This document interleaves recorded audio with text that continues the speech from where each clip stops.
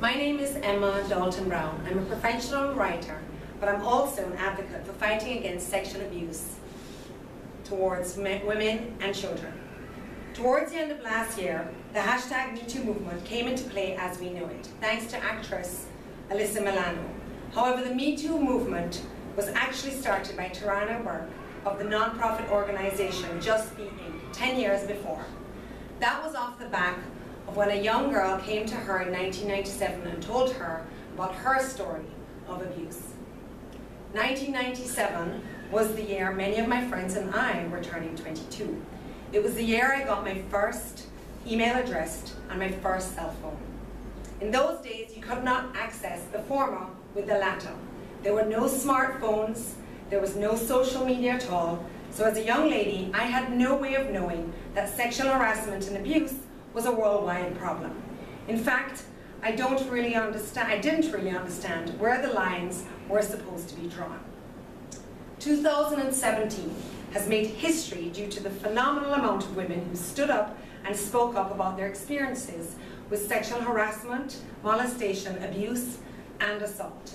The perpetrators have finally had to answer to their actions. This is only the beginning. There is a long road ahead of us, and your generation is going to help us get to where we need to be in the world.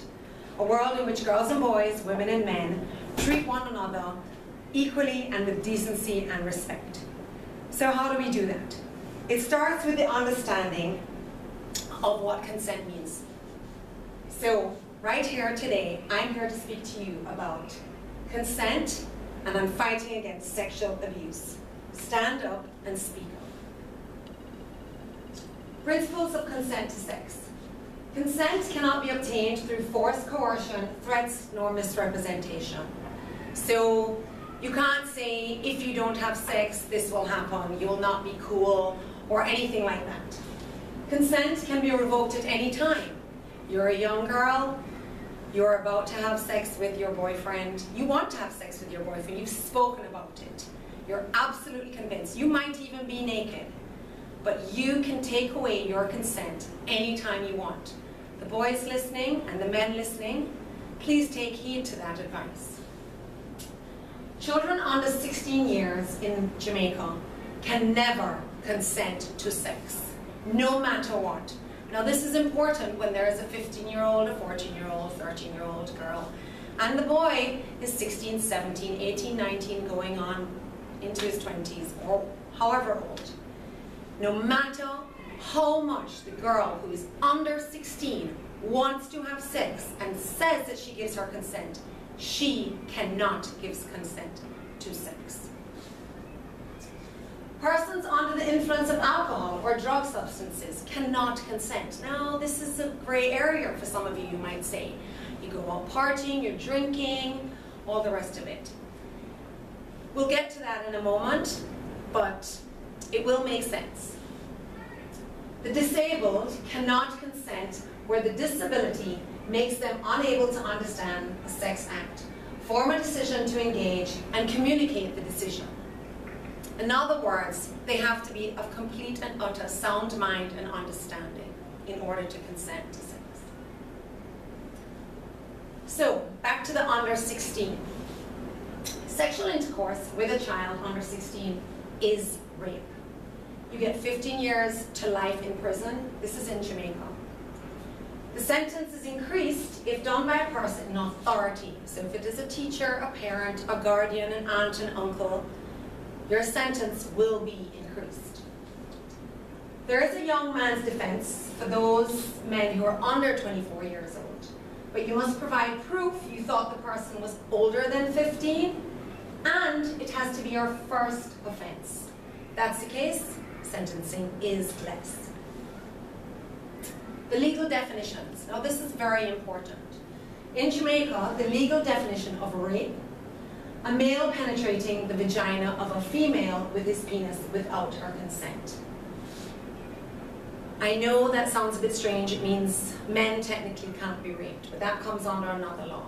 This is how it is in Jamaica. We do want it to change, and at the moment, rape is a penis into a vagina, 15 years to life in prison. Grievous sexual assault. What that means is committing or causing non-consensual vaginal or anal penetration not with a penis. So in other words, an object, your hand, anything that goes into the vagina or the anus without the consent. Non-consensual oral sex. This is really important, especially for young teenagers or teenagers in general. You might think that, well, I don't want to have sex because, you know, I'm a bit too young or whatever, but your emotions and your libido are kind of raging, and you would like oral sex to be performed on you. And you might put pressure on somebody, or you might feel that you need to put pressure on somebody, and that somebody who is more often than not, it's a young girl, she will feel pressure. And people are talking about it, and you might feel like, you know, oh, well, you know, everybody else is doing it. That is not the case. If you force somebody or you coerce somebody to do that without their consent, right, it is grievous sexual assault. And note that the age limit, right, the age is still 16. So anybody under 16, right, you're really treading in very, very dangerous waters there. So please be very, very careful. Grievous sexual assault, the punishment is 15 years to life in prison. Anal sex. Anal sex is a man's penis into any other person's anus.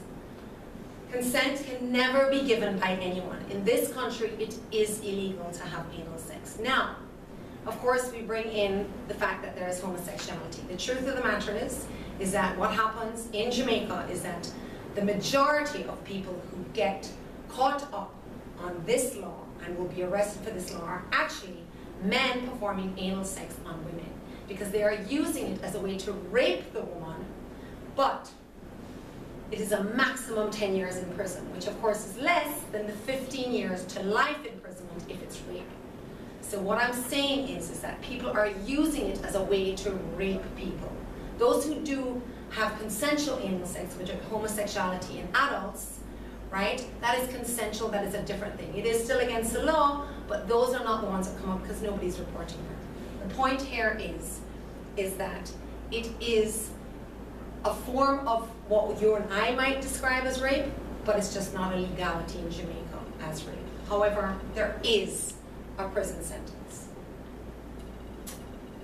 So, back to your young people and the girlfriend or the boyfriend are, you know, having a discussion and she wants to have sex and you've talked about it, right? Or it might even be a case where you're out drinking and you've always liked each other, you like each other, and she comes back to your room, she wants to have sex and all the rest of it. But the truth of the matter is that consent is what matters here. The understanding of consent, knowing that you can take it back when you want, knowing that those under 16 are not allowed to consent to sex. I'm going to give you examples, okay? Talking about drinking, that's a great area, I'm sure for a lot of you. A couple of drinks is fine, but it's a no if she drinks a bottle of wine. So use your intelligence. If there's slurring of words, if you're feeling happy, if you're kind of like happy and over happy actually, right? If you have been drinking a lot, chances are everybody else in the room has been drinking a lot, right? So probably best, wait till you're sober the next day, make that decision at that point. Hesitation means turn to masturbation. Sorry guys, but I'm serious about that one. The moment the girl has a slight tear, gets a little bit antsy about something, it means no, okay? Seriously, you do not want to get into trouble, and I'll tell you why. Because the bottom line, especially with social media going around these days, is that you can end up in jail. Think about that. Even if you're not thinking about the respect of somebody else, think about what you want to happen to you. Any form of drug, only give her a hug. You're snorting cocaine, you're taking heroin, you're smoking weed, whatever it is, right? None. If she's doing it, she cannot consent. Do not take that as a consent. Again, social media has taught us that you can't get away with it, so don't try. When tears are shed, the mood is dead. If you persuade, your life will fade. The prison sentence. You don't want that. And you don't want it on your record. When she says stop or no, it does not mean go. Sexual harassment. So that's a little bit of another gray area, because we are so used to, from when we were kids in this country, growing up, it has been a free-for-all in Jamaica, a sole Jamaican man stay. The truth of the matter is that this is also learned by those younger, right? And there is a no-tolerance policy now, and we need to respect that. So, what is sexual harassment? Unwelcome behavior of a sexual nature, including verbal and or physical advances. It is okay to say hello to somebody. It is okay to give them a hug if they are showing you the signs. If they're freezing up, or if the hug is too long, it's not okay. It's okay to say, you look really lovely today, you look very pretty, right? Uninvited and unwelcome verbal or physical behavior of a sexual nature, especially by a person in authority toward a subordinate. What that means is, there is a line between an adult and a kid. There's a line between somebody in authority and somebody who is your student, somebody who works for you. There is a line. Do not cross it. Do not go for those drinks. Do not go for that dinner by yourself, right? Do not get too close. Do not stand over them. Do not hug them do not hug them, especially in a professional setting, right? It is very important. Chances are, if you feel slightly uncomfortable, or if you see somebody slightly uncomfortable, that is your sign. Use your human intuition. Sexual innuendos of any kind. No, oh, jugsy, boobalicious, things like that, unacceptable, because that's where it begins. And it is degrading. And girls, don't stand for it. You don't need those kind of compliments. Compliments about, you look nice, you look pretty, you're beautiful, you're intelligent, you're kind. Those are the sorts of compliments that are correct. Comments about your bodily parts, sexual comments about your bodily parts, is not appropriate. And if you don't stand up against it, I promise you, it will only get worse. It's a slippery slope. Religion and culture, respect them, right? So if there are religions and there are cultures where people have to be covered up more, then you need to respect it. Don't say that they're frigid. Don't say that you never get to see their body. You don't even know if they're skinny or fat. Don't say comments like that. It's not appropriate. It's really not necessary. Not okay to say, hey, sweet biscuit, you're hot and sexy. Definitely not. Sexy gal. Check out the bump up on that gal. Not okay to say. They're funny in one sense. Taken out of context, you might think it's funny. But the truth is that it's not. Because it is a person. And those women who are going and giggling and everything, they're actually uncomfortable. Truly, don't take that as a sign that they are okay with it. We have been so programmed now to accept it. And if we don't, we'll be called names like frigid and stuck up. The truth of the matter is, do not put a woman or a girl in that position. Another thing, I want to do unspeakable things to you. I've had that whispered in my ear. It's not acceptable. Call them out. And as I said, the jugsy, boobalicious, milk jugs, tits, not acceptable. So, back to the complimenting. How would you compliment somebody? As I said, you're nice to them, you're kind to them, you say they look nice, they are nice, that sort of thing. As I said, it has to feel comfortable to you and them, right? In a classroom or amongst your friends, you could role play the compliment, right? You could see reverse roles. A boy could play a girl and vice versa. Try that. Try and see how it would feel if you were to insult each other, right? And then try being nice to each other about one's body. Keep it simple and sweet, as I said, right? So what happens if you're thinking bad thoughts? What would you do? Go and talk to somebody, right? Talk to your guidance counselor at school. Talk to a parent, right? Talk to an adult who you trust, right? Talk to your friends. It's okay, right? Everybody has those thoughts where their libido is running high and they want to do things that now that they know they're not really supposed to do, but it's better to talk about it, right? If in doubt, remain quiet. If you make a mistake, what do? Again, you go to the adults. You apologize to the person or the people that you have offended. But you go to the adults and you say, help me rectify this. Sometimes when we're young, we don't know how to deal with these situations. And we need to start talking to grown-ups about it. Right? Not so cool to do. Hug, touch, stroke, or pet someone without a yes. Touch any private part or area of someone without a yes.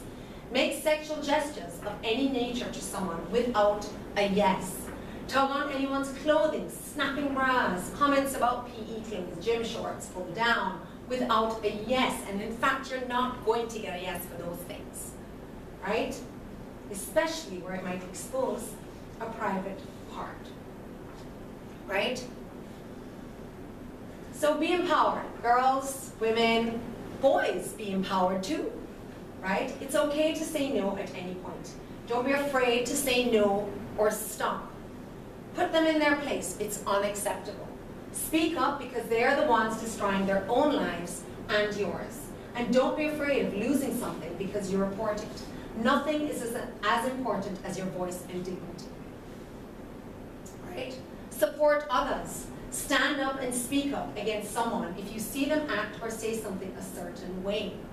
Right? That goes for the boys and the men. You see your friends making comments. You're in the locker room and you're telling these locker room talk that everybody has been talking about. Stop them. Make this unacceptable. Right? Stand up and speak up against sexual abuse, assault, harassment, molestation, even if it's your friend or a family member. If you put your status first in that single moment, you lose your dignity forever. Right? So please. So, there are scenarios, you've talked about it, you're about to do it, but you feel uncomfortable, right? You've allowed them to feel you up, but you want it to stop now. You've told your friends you want to have sex, but you've changed your mind. You're naked, but you've changed your mind. We go all the way back to where we were at the beginning. It is all about consent, and at any point, consent can be revoked. Thank you very much. All right.